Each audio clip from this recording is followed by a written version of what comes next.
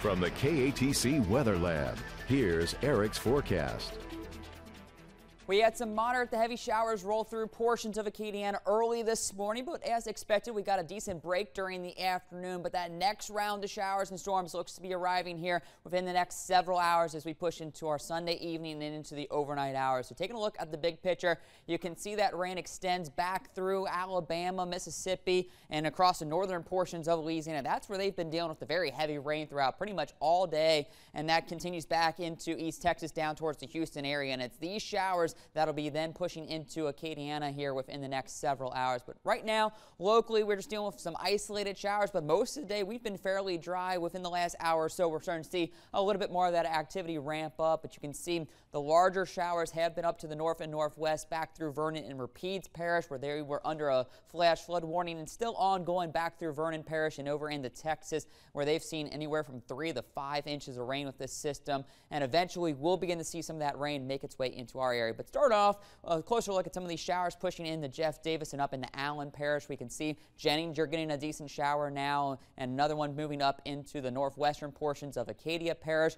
Up and around Highway 165 from Kinder up to Oakdale, we got some decent showers ongoing, and these are lifting up to the north and northeast, so we'll be pushing into Evangeline Parish within the next few minutes or so. And then down towards Crowley, we got a little shower heading your way, and that's making its way towards the interstate. Down to the south and southeast in Iberia Parish, we have a cell that just moved to the north of Jeanerette. It's pushing off to the north and northeast and back into St. Mary Parish, dealing with some scattered showers at this time, and those will continue on and off through the rest of this evening, becoming a little bit more widespread, I think, as we get closer to around 9-10 o'clock this evening. As for rain totals across the area from this morning, you can see most of us fairly light, only about 1/4 of an inch for Lafayette up to Ville Platte, a little higher amounts over towards Lake Charles up to about 1/2 inch, but to the north, as I mentioned, back towards Rapides and into Vernon Parish, anywhere from 3 to 4 inches of rain. So there was a very sharp cutoff where the heavy rains kind of set up and trained and caused some flash flooding, and areas that barely saw any rain early this morning as that front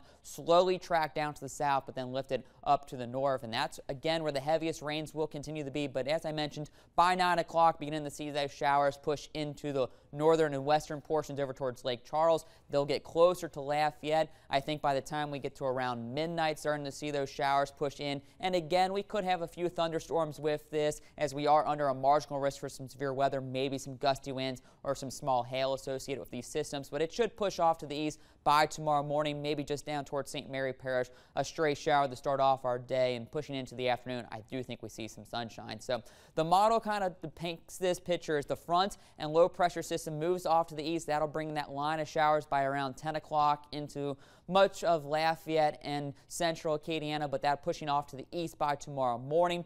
We should start off with just some clouds, but then see some afternoon sunshine, so it should turn into a beautiful day. Temperatures in the low 70s, so a little bit on the cooler side behind that front. But moving into Wednesday, a southerly flow starts to return as a warm front lifts up into the region. And as that does, that'll produce the chance for a few scattered showers and maybe a thunderstorm or two through Acadiana, but better chance up again in the northwestern portion of the state, where they could have a little better chance to see some stronger storms with that. Clearing out into Wednesday, but I think by Wednesday afternoon into the evening, though, again, could see some showers to develop, mainly again north of Alexandria to Monroe, but this will move through late Wednesday into Thursday. So as I mentioned, marginal risk for severe weather this evening, mainly damaging wind gusts, quarter-size hail. Can't rule out, though, a quick spin-up tornado. And then for Tuesday, we got a marginal risk over towards East Texas from Dallas to Shreveport, but this could be expanded and make its way into our area. So just something we'll be paying attention to in the coming days and let you know if we're expecting any of that to move into our region. Rainfalls tonight look to be pretty decent, anywhere getting close to about an inch, but I think a ½ inch looks to be a good bet for most of Acadiana. So a nice soaking this evening, what much needed for some of those plants that are now beginning to spring up as the temperatures warm up, but not looking at any real flooding concerns for the region. So scattered showers, a few thunderstorms, about an inch of rain, temperatures dropping into the lower 60s. We'll start off with maybe a stray shower, especially along the coast with those clouds, but I think afternoon sunshine get our temperatures up to around 73 degrees for our Monday. 40% chance for those scattered showers Tuesday afternoon. Wednesday looks nice, 80 for an afternoon high, But Thursday morning, we have that front move through, bringing those showers into the region, and then drying out for Friday and the Saturday. Maybe a slight chance for some showers come Sunday, but the big thing you're going to notice moving into next weekend is more sunshine and much more seasonable temperatures as we're into the lower 70s for highs and overnight lows getting back down into the low 50s. So a little bit cool at night again by next weekend.